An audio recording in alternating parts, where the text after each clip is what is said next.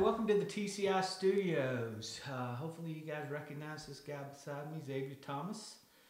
Xavier's doing a deal with Dear Old Clemson and Clemson Insider where we're going to do some camp previews and a couple of videos from the TCI Studio, give you guys a little flavor of preparing for camp and what's going on during camp. Xavier, let's start off talking. There's video that went out this week. You working out. Had a lot of people on Twitter going, man, what kind of shape is he in? Talk to me a little bit about, obviously you guys can't work with the regular coaches right now. Yeah. Talk about working with some of the trainers and some of the other things you're doing to prepare. So ever since I got cleared to train and things like that, ever since back in the spring, I would always do, actually back in the spring, because coming off the injury, when I got cleared to train again in February, I had gained about 15 more pounds because I wasn't able to train for at least from November till February. So I had picked up a few more pounds. So I wanted to lose that. So during the spring, the entire spring ball, obviously I didn't participate in that. So I was just recovering from my injury, and I was doing 3 workouts a day on my own, just come in and do the team workout, and then I would come back on my own in the afternoon and then get one in at night. So I really was just put myself through my own training program. And even outside of working out, I would say it's 90% diet when you want to put your body, lose weight or fix your body composition, because I was trying to lose body fat percentage and up my muscle mass. And so it's really just 90% diet and what I put inside, what you put inside your body, honestly. And that's what I was mainly doing. And just putting in a lot of extra work. I just learned how to take care of my body like a pro. I really learned that last year in 2022 when I had got into that great shape last year, right before I broke my foot.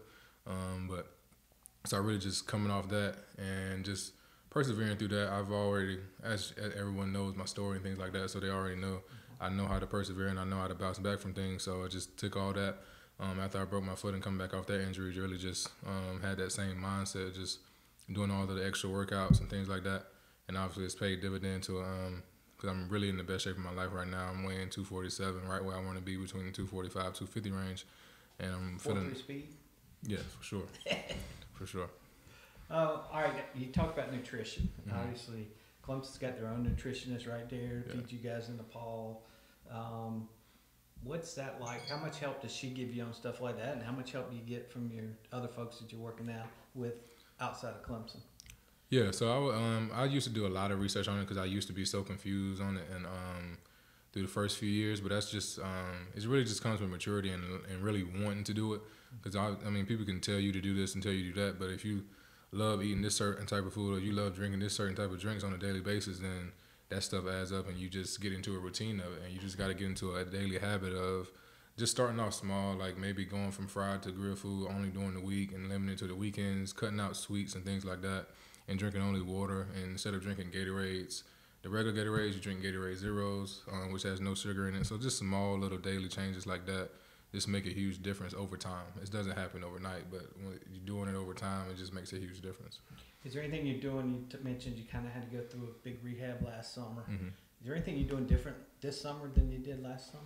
Oh, definitely. I mean, I was already putting in a lot of more extra treatment in and things like that, but it's just certain things I'm just doing a lot. I did when I was saying I was doing my 3 workouts a day back during the spring, all through the spring and the summer this year. I've been doing a lot of extra yoga, doing hot yoga and Pilates almost at least 3 times, 4 times a week between the spring and the summer. And that's just helping me my mobility, prevent injury and things like any tight muscles and things like that, staying flexible, becoming more flexible and becoming more mobile and things like that. All right, last question for you for this one, XT. Everybody saw the video and you were out there cutting and going back. Last year you came back and you thought you were over the injury, but you still were working through some pain. Obviously, you're moving all over the place in that video. You pretty much no pain at this point? No pain at all. The pain went away probably right around the beginning of June, summer 1.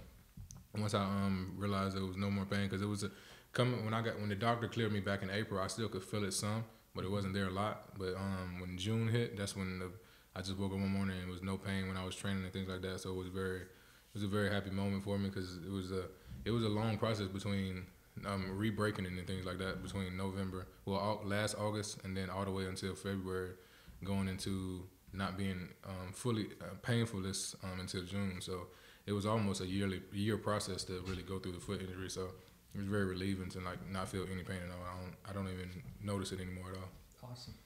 All right, guys. XT here, ready for the quarterbacks this season in great shape. That's the first edition. We're going to have several of these over the next month or so. So, XT, appreciate you coming to the studio for us. Yes, sir. Appreciate you.